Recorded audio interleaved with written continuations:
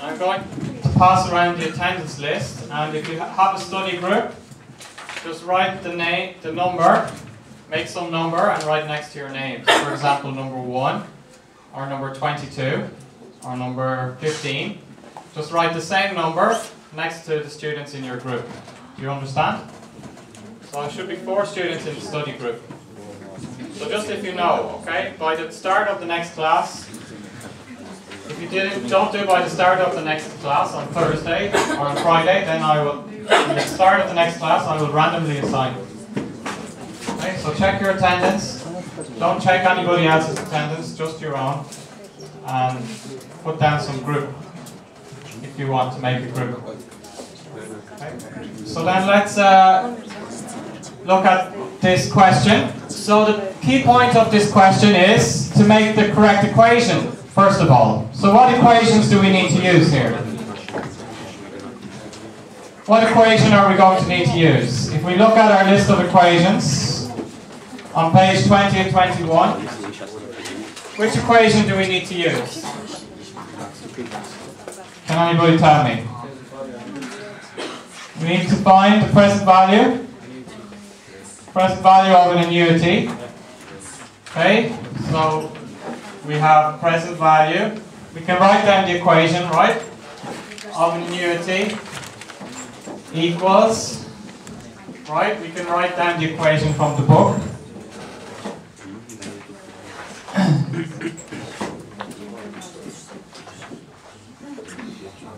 Okay, and what's the other equation we need? Just a simple present value. Okay? So then we know that we need to make these 2 calculations. Then we need to put the numbers in here. Okay? We can see there's a similar number here. Right? We can use this in both equations, 1 plus I to the power of n. Okay? And then we make the rest of the equation, right? So let's start with the simple present value. So we're looking for the present value. What's the future value? 10 million. Okay, what is the interest rate? No? 6%. The discount rate is 6%. Coupon is 5%. Okay? Does everybody understand the difference? We're getting paid a coupon. It means we're getting paid this much money every year. But the discount rate is the time value of money. The discount rate is including the risk, okay, and the inflation, and the patience. That's the discount rate. Not coupon is just, they decide just a random number they're going to pay you every year. Okay? What's n? 10. So what's this number? 1.06 to the power of 10. 1.79. So what's this answer? 5.5 million. Does that make sense? 10 million in the future after 10 years is worth 5.5 million today. Does that seem to make sense? No. Why not? If I invest 5.5 million today and I have compound interest of 6% a year, will I have 10 million after 10 years? Maybe, right? So it seems okay. Then what about this one? We have, what's the annuity? Present value of the annuity is $500,000, so 0.5 over the interest rate, 0.06, right? Times 1 minus 1 over, we know this number is 1.79. Okay? We already calculated that. Okay? So then we just need to do this calculation. Did anybody get the answer? What's the answer? 3.6. 3.6 million. So now what do we do next? We have the present value of the principal, which is 10 million. We have the present value of the annuity, which was $500,000. What do we do now that we know the 2 present values of the present value of the annuity and the present value of the principal. What? Sum them together, right? We're going to get this money, and we're going to get this money. Okay, we get this money at the end after 10 years. We get this money every year as a coupon. So we get the present value of the two monies and add them together. So that's 5.5 plus 3.6 equals 9.1 million. So how much are we going to pay for the bond today? Yes, we're at the auction. How much are we going to pay for the bond at the auction? Do you understand the auction? There's an auction. And he says 8.8 million. He will pay 8.8 million for the bond. Are you going to pay more than that? For the bond or not? No, you're not going to pay more than 8.8 million for the bond? Not more than 9.1. No more than 9.1. We figured out the present value of this bond in today's money is 9.1 million. So yes, we will pay more than 8.8 million. Okay? This bond is worth more than 8.8 million. Do you understand? We figured out the present value of the bond, and now at the auction we can bid 9.1 million. Alright? So we're finding out what is the value in today's money of getting 10 million after 10 years and getting $500,000 every year. Okay? The value is 9.1 million. Depends on the discount rate. Do you have any question about this one? So I did this one just as one example. Okay, so you have this page that you need to do for your assignment with a lot of different examples like this. Okay? You need to figure out what equations do I need. First, write down the equations you need. Okay? Write out the answers. Think, does my answer make sense? Okay? In this case, my answer makes sense. Okay? Why? The discount rate is higher than the coupon. The discount rate is higher than the coupon. So the value should be less than 10 million. Okay? So yes, my answer makes sense. It's less than 10 million, it's 9.1. So try to figure out if your answer makes sense. Okay? If you're correct or not. So you can also practice, these are other questions you can practice because we will have some of these kind of questions on the exam. So the best way is to practice, practice, practice. Okay? We've done enough in the class. So just you need to practice yourself. You can come to my office and ask me if you have any questions. We have the study group. You can ask the people in your study group if you're finding it challenging. Okay? And of course, by doing the assignment, it should help us to... At the end of the assignment, we'll also look at a couple of questions from the assignment. We'll look at the answer on the board. Okay? So then let's move on to the next topic. So we're going to talk... We're still talking about some basics of finance. Time value of money is basics of finance. So we're going to talk about the next topic is diversification. So you can look at your book on page 22.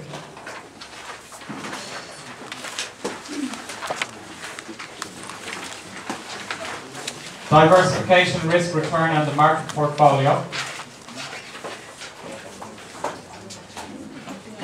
So, when we take a risk, we expect an equivalent return. So, risk equals return in finance. We have to think of that way. Because, for example, if I am doing a boxing fight, okay? And I'm going to be fighting against a very big and strong guy. I want to get a higher pay. Why? Because there's a risk I can break my nose, right? I can get some physical damage. So I'm not going to fight against the big guy unless I get paid more money. Okay? But if you ask me to fight some very small guy, maybe I don't need to get paid as much. It's not as much risk. Okay? So if we take more risk, we expect to get a higher return. That's the basic idea in finance. Investors can reduce their risk and also the return by investing in a combination of assets in different firms, industries, and countries. This is called diversification. Dayonghua, is that correct? Korean? Dayonghua. So we invest in different companies, not just one company. Okay? We invest in different countries, not just one country. So the limit of diversification is to invest in every possible asset in the world. This imaginary investment is called the market portfolio. So we would buy a little bit of every financial asset that we can own in the world. So just kind of turn off the light just for a second while we're looking at this map.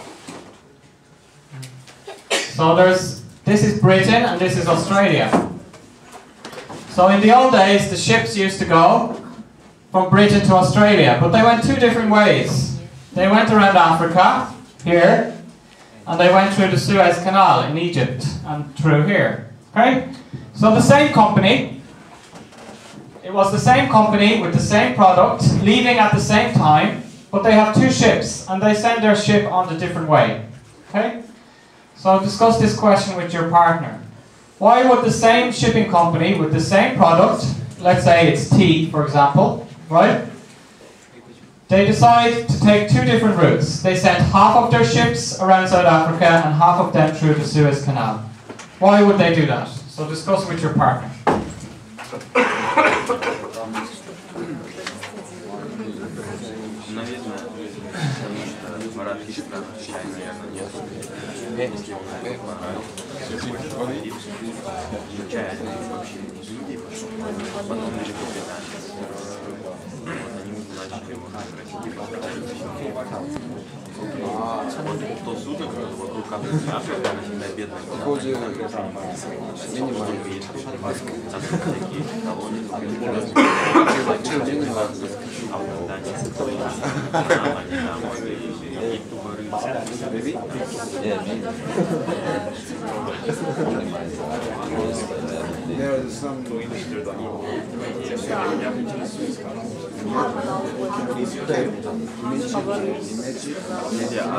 А если они везли чай в Австралию, то зачем им говорить? Okay. So then, does anyone have any idea? What do you think? Why did the shipping company send the ships to different ways?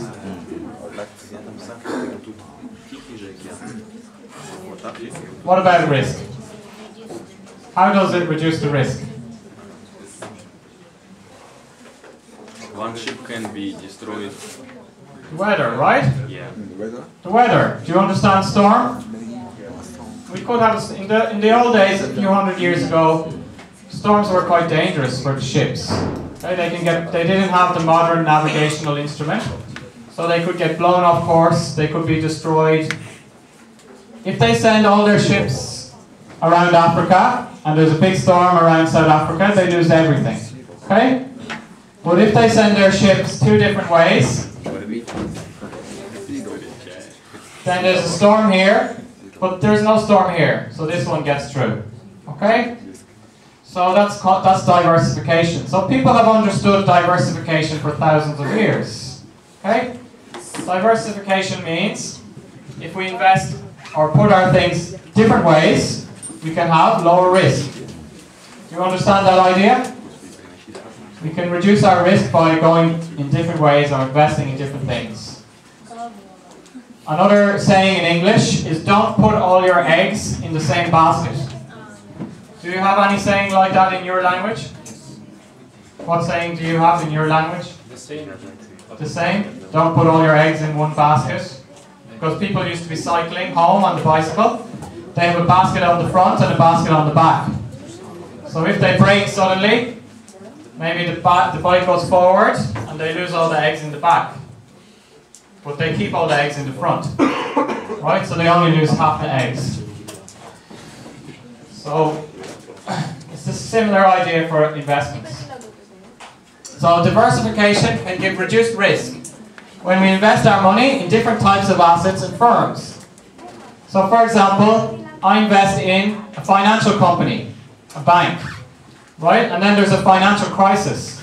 I lose a lot of money, I lose all my money, okay? But I invest in the financial company, the bank, I invest in the IT company, I invest in the automobile company, I invest in the online company, I invest in the electricity company. There's some financial crisis. I lose money on the bank, but that's only 20% of my money now. The other 80% is okay, especially the electricity company. Even though we had a financial crisis, people didn't stop buying electricity. Okay? So I still have that money. Okay? So I didn't lose as much money. But it works the other way too. Let's say that there's a sudden boom in the financial industry and the financial companies are making a big profit. Right? If I only own the stock in the financial company, I make a big profit. But if I own stock in the financial company and the 4 other companies in IT, electricity, cars, and so on, then I won't make as big profit. Okay? Because that's only 20% of my investments, of my portfolio. So the risk is related to the return. So diversification, we reduce our risk, but we can also reduce our return. An important factor in measuring the benefit of diversification is correlation or correlation. Do you understand co in English? Co means like together. Relation. Relation together. Relationship together. So if I have, you can turn on the light again, please. If I have, let's say, a stock in the construction, do you understand construction? And we have house prices. Do you think they are correlated? Or not correlated? Do you understand construction? Construction company, stock, I can buy the stock in the construction company, right? And I can own a house. Do you think those two things are correlated? Or not correlated? Correlated, right? If people stop buying houses, what happens? The house price goes down. What happens to the construction company stock price? People stop buying houses, construction company has more business or less business? Is its profits going up or down? So what happens to the stock price? Down. So they are correlated, okay? Do I get a good diversification benefit by investing here and here? This is good diversification benefit? No, it's not, right? They move up together and they move down together. So they are correlated. So I don't get much diversification benefit. Let's say that I invest in, let's say, the stock of the financial company for the financial crisis, okay? And then I also invest in video game company. Now, what happens when people lose their jobs? So let's say the situation is people lose jobs. Right? People are losing their job. Do you understand? What's going to happen to the financial company stock? Go up or down? Down, right? People lose their jobs, they can't pay back their loan. Do you understand? They can't pay back their loan to the bank. That's going down. What about the video game company? People are losing their jobs, they have more free time now. What's going to happen to the video game company? Stock price is going up, right? This is what happened in the financial crisis. Video game company stock was going up, right? What did you do during the ban hack? Did you play video games 10 hours a day, every day? No? Did anybody? Maybe one guy in the class, at least, was playing video games 10 hours a day, every day, in the ban hack? And they weren't, but if you're at university, you can't do that, right? So what do you think now? Is there some benefit from diversification here? Yes, right? They're not correlated. They're negatively correlated, the opposite. So there's benefit from diversification, okay? I invest in the financial company. When the financial company stock price goes down, the video game stock price is going up, okay? Everybody goes back to work. They have no time to play video games. Video game stock price is going down. The financial company stock price is going up. So it evens out my investments. Makes a lower risk. Less chance of losing money. Okay? Does everybody understand that idea? So, correlation in the world of finance is a statistical measure of how two securities move in relation to each other. Correlation is measured using the correlation coefficient, with ranges between -1 and 1. -1 means that we have exactly opposite relationship. If I make a graph, one stock is going up, the other stock is going down. Okay? Financial company going down, video game company going up. Right? This one goes down, this one goes up. This is -1 correlation. Negatively correlated. Okay? On the other hand, the construction company and the house price is going up, construction company price is going up. Okay? House price is going down, construction company price is going down. That is one correlation. Right? One is the maximum correlation. Then we could have a zero correlation. Zero correlation means there's just no relationship. We can't see any relationship, right? This is going up and down like that. This one, it's not. Maybe it's hard to show no relationship, but sometimes when this is going up, this is going up. Sometimes it's going down, right? So just there's no relationship between the two of them. It's going to be a correlation of 0. So in the real life, we don't have any exactly 1 correlation or exactly -1 correlation. Most of the correlations are around, highly correlated 0.8. Not much correlation 0.2. Okay? A bit of negative correlation -0.2. Another thing which is commonly negatively correlated is gold and the stock market. Okay? Because in the time of high risk, people buy gold. They sell their stocks and buy gold. So the gold price goes up. Okay? But in the risk-off environment, people sell their gold and buy stocks. They like to take, there's not much risk in the global environment, they prefer to invest in stocks. Then the gold price goes down and the stock price goes up.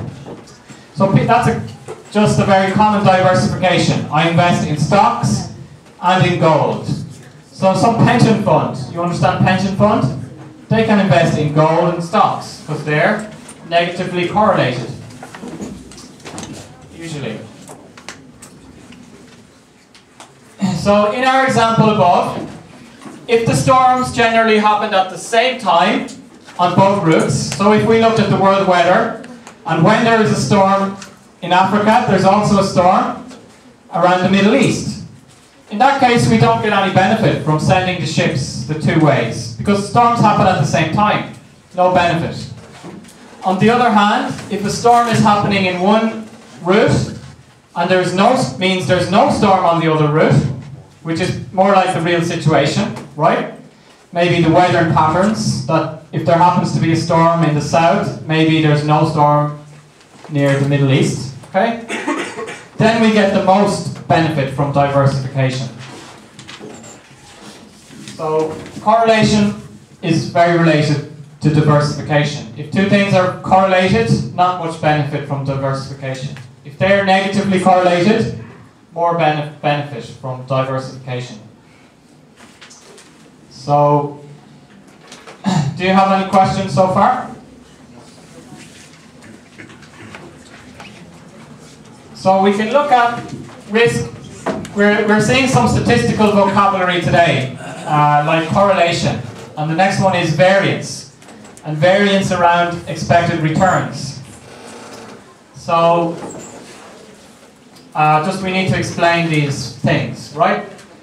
So we can look at risk for stock prices as historical variance around expected returns. Do you understand expected returns? Expected returns is, next year I expect the price to go up by 10%. Okay, that's my expected returns. Okay?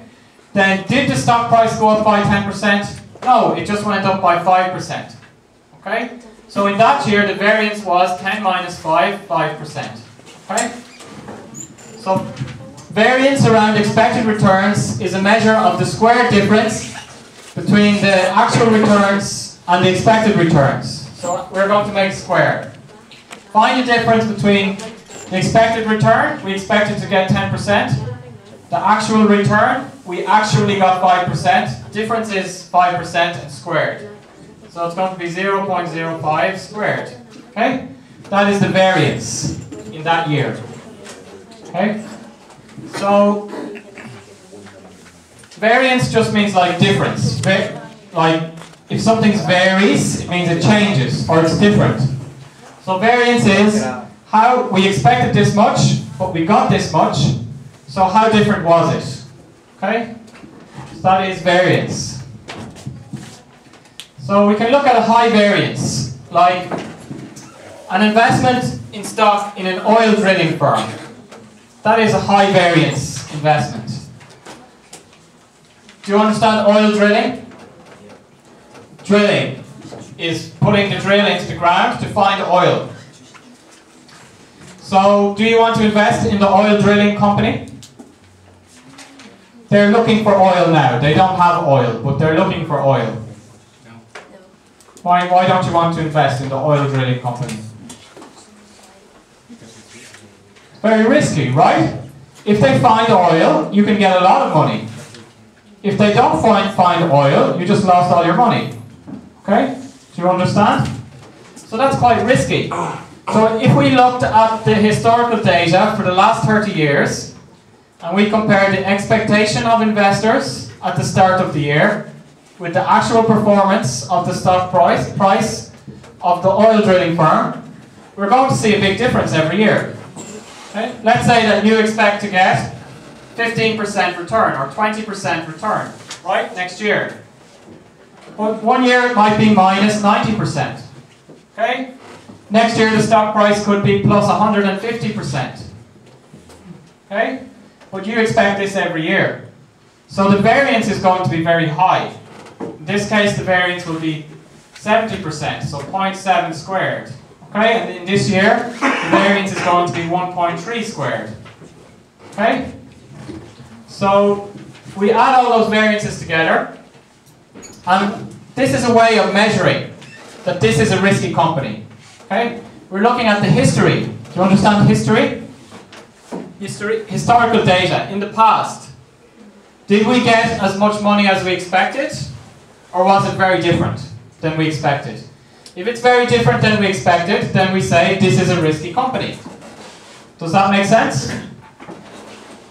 So we can look at risk as variance around expected returns. Okay?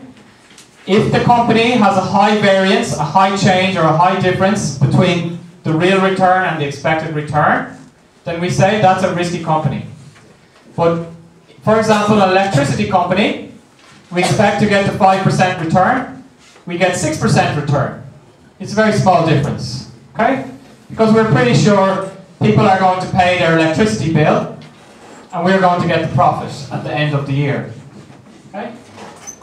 Then, a type of investment with no variance is, we talked about the risk-free investment, the US government bond.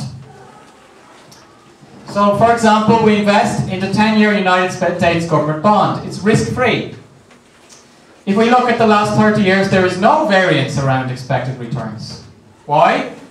We always get exactly the same returns as we expected, because the government didn't miss any payments. Did the US government miss any payments in the last 30 years? Did they ever say to investors, sorry, we're not making the payment this year? No. Right? So we always got our money back. Let's say we get our 10 million back on our bond. Right? And we always get the coupon payment. Okay? Coupon payment, let's say 5%. So we get our 5% every year. We expected to get our 5% every year. So no variance. We get our 10 million at the end. We expected to get 10 million at the end. So no variance. Risk-free. Okay? So by looking at the variance, the changing around the expected returns, we can measure the risk. This one has no variance, no risk. The oil drilling firm, very high variance, very high risk. So let's look at this example. It also shows the benefit of diversification. So let's say we have two stocks, stock 1 and stock 2. The variance around expected returns for stock 1 is 10% and stock 2 is 20%. So which stock is more risky? Second one, right? First one usually is just 10% different from what we expect. Second one is 20% different than what we expected. Okay? If both stocks are perfectly correlated, which of course never happens in real life, but let's pretend they are perfectly correlated, we invest 50% of our money in stock 1 and 50% of our money in stock 2. Then we can find the weighted average variance of the two stocks. So weighted average is another statistical idea that we need to know. So let's look at the example here for finding the weighted average. So for weighted average, we have weight multiplied by the number, plus weight multiplied by the number. So in this case, the weight is 50%. Do you understand weight? How do you say weight in Korean? So it's a little bit unusual in this case, right? But we mean weight here means how important or how much. How much of 1 is there and how much of 2 is there. Okay? So there's 50% of 1 and there's 50% of 2. 0.5 and 0.5. So weight of 1 is 0.5, weight of 2 is 0.5. The variance of 1 is 10%, 0.1. The variance of 2, 20%. Okay? So we invest our money in 1 and we invest half our money in 2. What's the variance going to be? It's going to be 15%. Does that make sense? Half our money is in the stock with a 10% variance. Half is in the stock with a 20% variance. So the average is 15%. Okay? Weighted average in the middle. Okay? That's if they're perfectly correlated. So weighted average we're going to use during the course. So we can do some more examples just to make sure you understand. So just you try to find the weighted average. 1, 2, 3. So we have 30% of 1, we have 40% of 2, and we have 30% of 3. Okay, so what is the weighted average number? So make the calculation and tell me.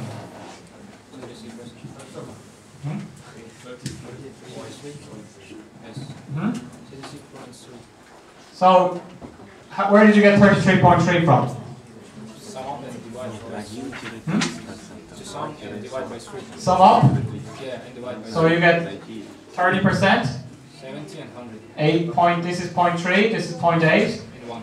this is 0.9. 1. 3 multiplied by 0.3.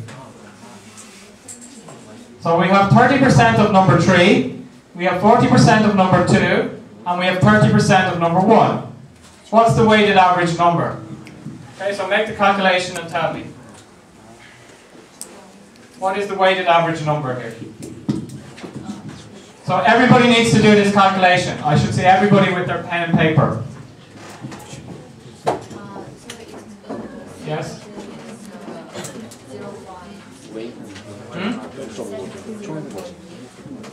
Well, we have to do it like this. The weight multiplied by the number. What's the weight multiplied by the number? Plus the weight multiplied by the number. Plus the weight multiplied by the number. Okay? Then you get... Yes, you can use 1, 2, 3 for variance in this equation. It's just a number. So we need to know how to make the weighted average calculation. That's a simple calculation, okay? So everybody needs to attempt this calculation.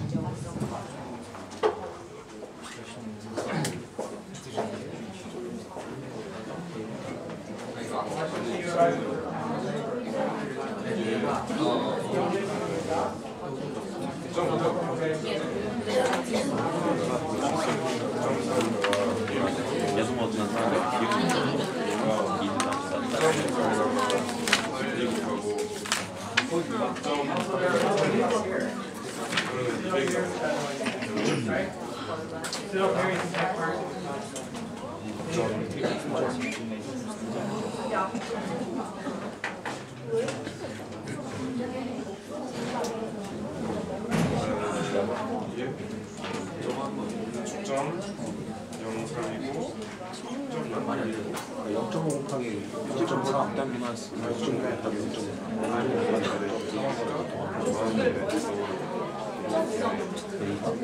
Я типа понял его идею, вот мы один берем, один это 0,1 умножить на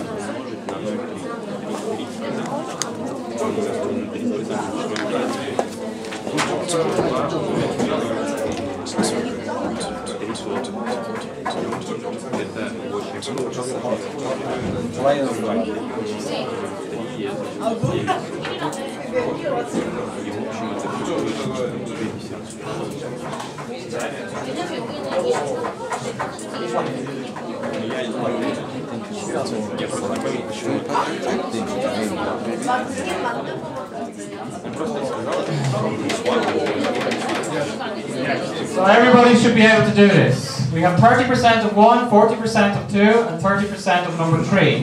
What's the weighted average? 2.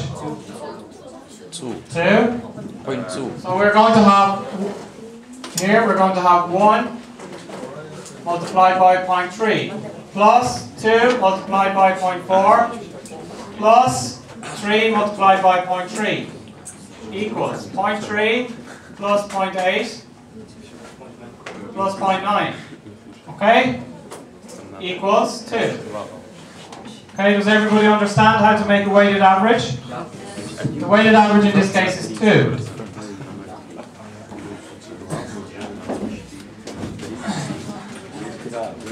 Okay, so now that we've done that, let's try another one.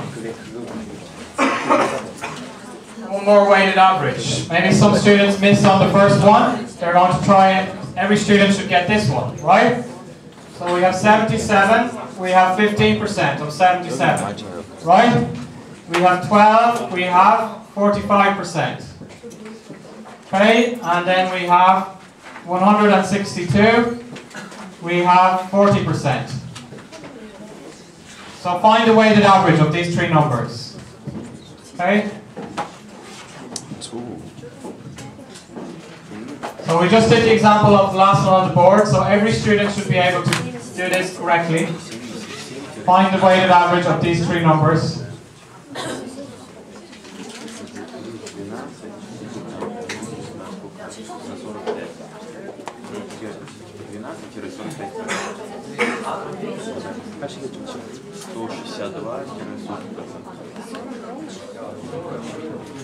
Ты посчитала.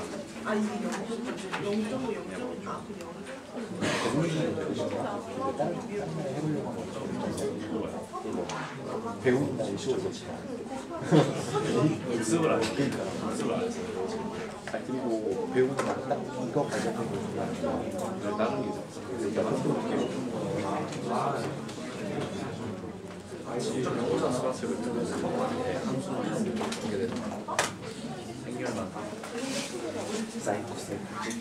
어디는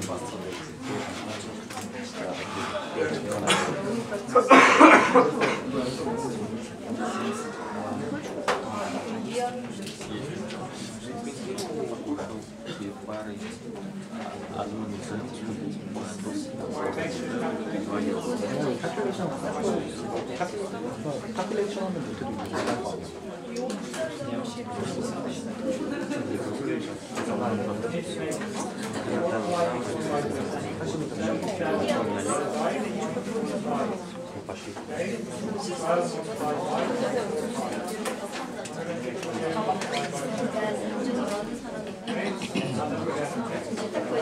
Она сегодня дает, насколько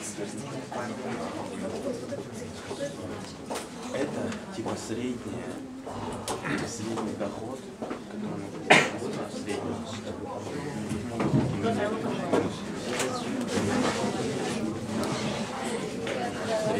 So if I see students who are not doing this calculation, it's not because of lack of ability, okay? That's lack of effort.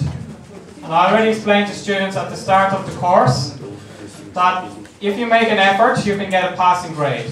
But if students don't make an effort, if I see that students are not making any effort, then it means that they can't get a passing grade in the class. Okay? That's fair. If you don't understand and you don't make an effort, then you cannot expect to get a passing grade in the class. You can't come to me at the end of the course and say, please give me C grade or D grade okay, then I'm going to say, I'm sorry you didn't make any effort when I was teaching you some very straightforward thing in the class, okay?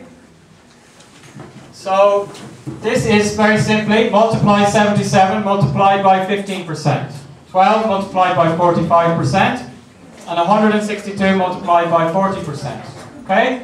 And then you get your answer, okay? So 77 multiplied by 0.15, okay? Plus 12 multiplied by 0.45 plus 162 multiplied by 0.4 equals. Okay, so what's the answer? 81.75. Okay? So this is weighted average calculation that we're going to use again in the future during the class. Okay, so do you have any question about that? About the weighted average calculation? No? So I think we don't have much time left, so we won't go into this equation, which is the equation for showing the mathematical advantage of diversification. Okay? But we'll finish there for today. Okay? If you have any other question, you can ask me at the end of the class. What is weight? Weight is a percentage. Yeah, like this is the weight. Percent.